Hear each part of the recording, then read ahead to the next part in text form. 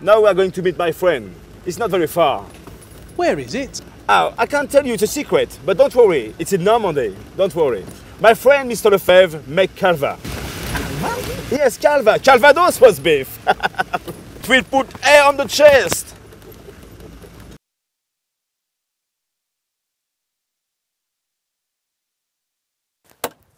Salut Yves. He was scared. Ça va la forme, hein? Alors donc tu es prêt pour faire la bouillotte? On va faire un petit coup de calvados. Ah ouais. Et assez épais, il fait 5 mm. Et la vapeur n'est pas condensée, donc elle n'est pas condensée, donc elle sort moins là, elle sort en vapeur. Very hard to understand. His accent is so strong. Cette culinaire et puis différents corps de métier comme ça qui n'existent quasiment plus. Okay. So we explain you now, okay? So this is, here there is the tanker for the cider. We put the cider in, and all the farmers who make the cider give the cider to Yves Lefebvre. We put the cider in this big tanker on the top. The cider come down by this way, in this tower, and go to the boiler. This is the boiler, you know. Distillation tower with many level. Okay, so the cider go there. There is a fire under, and then the vapor come back this way, and there is water in, and there is to refresh the alcohol, and then the alcohol, the calvados, go back this way and come in. This is the cider, the old cider. There is no alcohol inside because the alcohol is on the other cooling tower. So it's just the old cider with the alcohol. 63 degrees. The calvados, 63 degrees, is strong.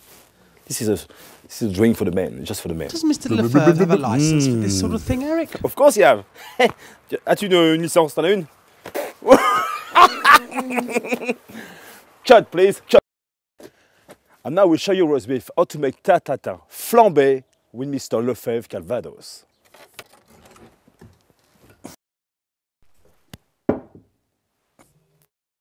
While I peel the apple, I will tell you the story. Are you sitting comfortably, roast beef? Once upon a time, two sisters, called Tatin, run on a berge. One sister was making an apple tart aux pommes, when her sister came in and said, "Oh la la! The Tsar of Russia is coming for lunch. The Tsar is coming here for lunch. Oh my God, my hair!" The other sister was so excited, she forgot to put the pastry under the apples. So she put sugar in the dish with butter, like this.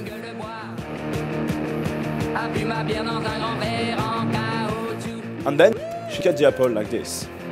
Comme un indien dans son igloo, ça plane pour moi, ça plane pour moi, ça plane pour moi, ça plane. A little bit of butter, a little bit more of sugar, and it's enough.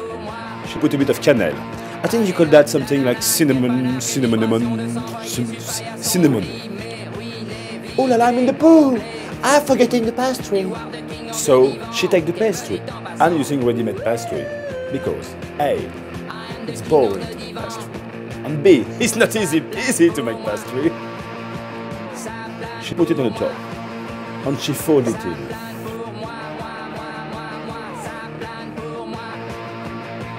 Easy peasy, and she put it in the oven, comme ça, on a medium-ish heat. How long for, Eric? Pasties? No pasties. 1 glass of Calvados. Yeah, mate. Thank you. Let's take a look. Yum. C'est parfait, c'est prêt. Aha. Now is the most dangerous. You have to flip it. Perfect. So you see, the juice of the apple cannot escape, so they steam.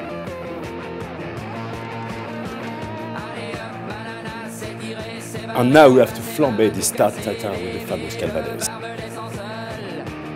Before we flambe, we must eat a bit the Calvados.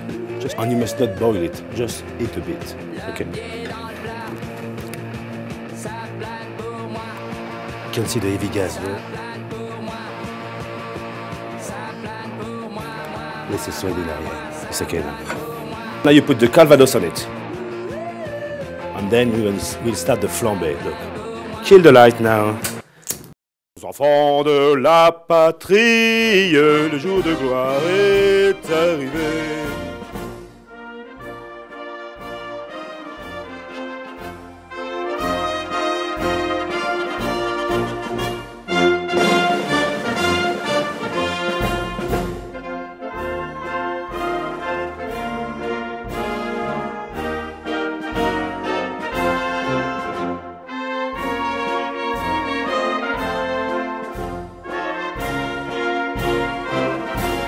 Bon appétit! Bam bam, mon ça se passe, j'ai sur mon lit à bouffer sa langue en buvant prends mon whisky quant à moi, un peu dormi, vide et bris, mais j'ai dû dormir dans la gouttière où j'ai eu un flash.